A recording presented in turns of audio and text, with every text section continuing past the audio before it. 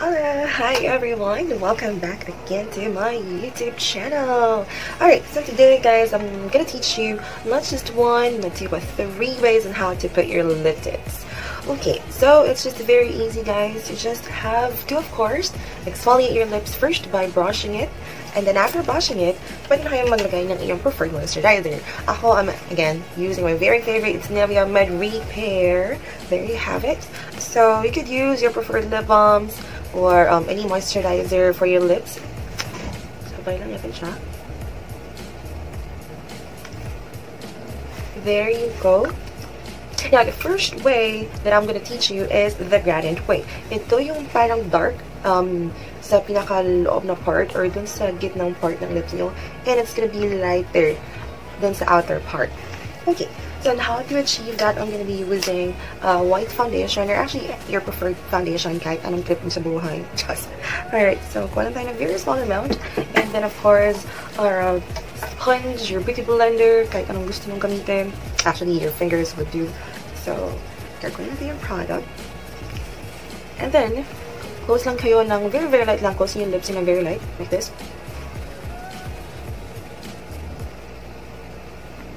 And then there you go. Just pat the product on your lips. Yung sa pinaka-outer part. And I'm just gonna use a mirror.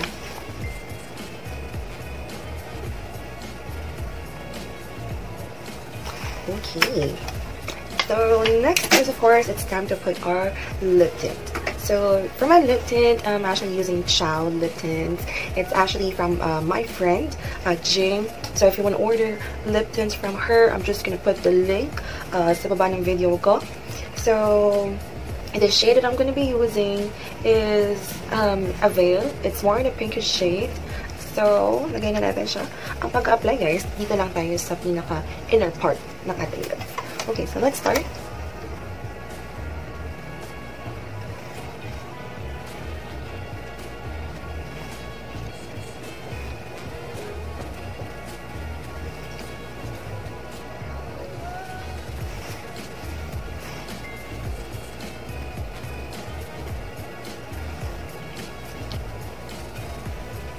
There you go.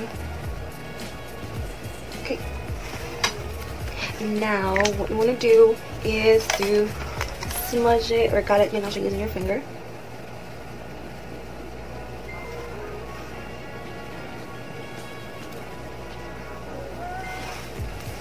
Pak! Yan. Hindi ko natin ma-achieve. So, balik lang tayo dun sa sponge. Ginamit natin. Part na lang siya again. Dun sa ating lips. Outer part lang.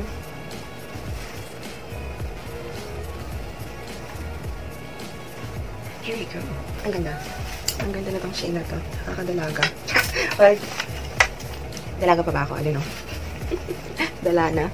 Okay, so, hanggang lang siya dyan. And there you have it. That's one way to apply your lip tint, the gradient way of putting it. Alright, now it's time for our second way of putting your lip tint. Okay, so now I'm going to be using, this is one of my favorite. This is from Etude House, and it's the Lip Rich Vivid Velvet. Well, walang velvet, vivid lang. Vivid tint from Etude House. This is in the shade of, well, walang yun yung shade niya, pero may pagka-orange yung shade na pinili ko. It's BR401. I think that's the code for this shade. Okay, now the second way of putting it is yung full coverage.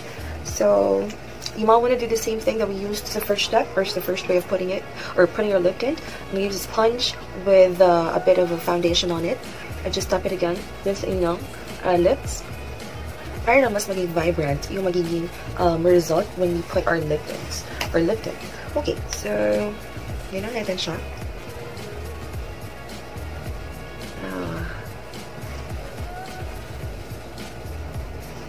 Okay, maganda na lang. Full coverage. Medyo i-smudge lang natin siya using our finger. So,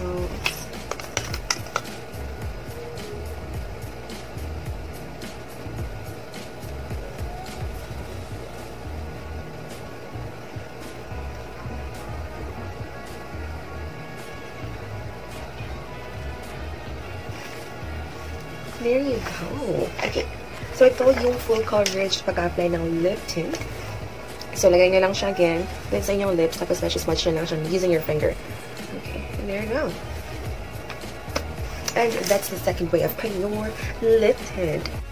Okay, ladies, this is gonna be the last way of, putting your lip tint. Okay, so, minara ko na siya ulit. So, same thing. Nagdapalit ako ng sponge na mayroong foundation on my lips. Okay, now the last way that, the last way of putting your lip tint, alright, I'm gonna call it the fading way. Medyo close siya sa gradient, yung first way na tinuro ko sa inyo. However, the only difference is that sa gradient kasi, medyo light yung dito. As in, totally parang color white lang siya, or yung parang color lang ng foundation natin. Now, this fading way of putting your lip tint, parang meron din siyang color sa outer part natin. Na parang isa-smudge lang natin pataas or palabas yung ilalagay nating lip tint. So, I'm gonna be using same thing. It's a shell lip tint, but this time I'm gonna use the red shade of their tints.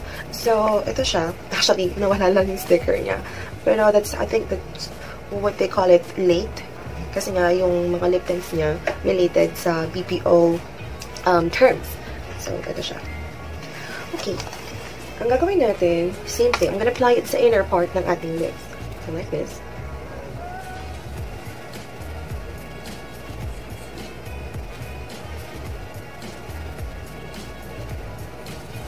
Focus kayo muna sa pinakaloob. Now, ang gagawin natin, wanna use your fingers again? Ilalabas niyo lang yung product.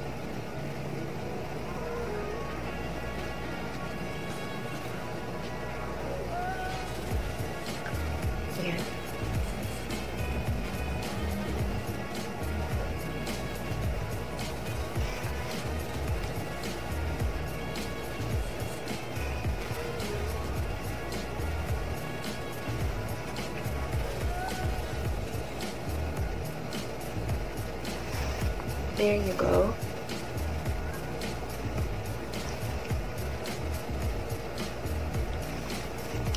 Okay, kung mapapansin nyo, medyo darker pa rin yung inner part ng lips natin. Maglalagay lang tayo ng onti pa.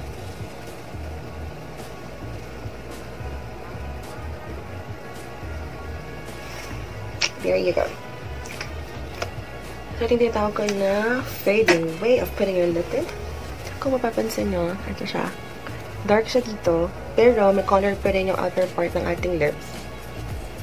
Okay. So, ito na siya. This is the last way that I'll be teaching you guys. So, I know your favorite way of putting your lip tint. Just comment below. And I really thank you for watching my video today. I hope to see you guys soon. And don't forget to subscribe and hit likes on all my videos. I'll be seeing you soon. Love, lots, ladies. Thank you. Bye-bye.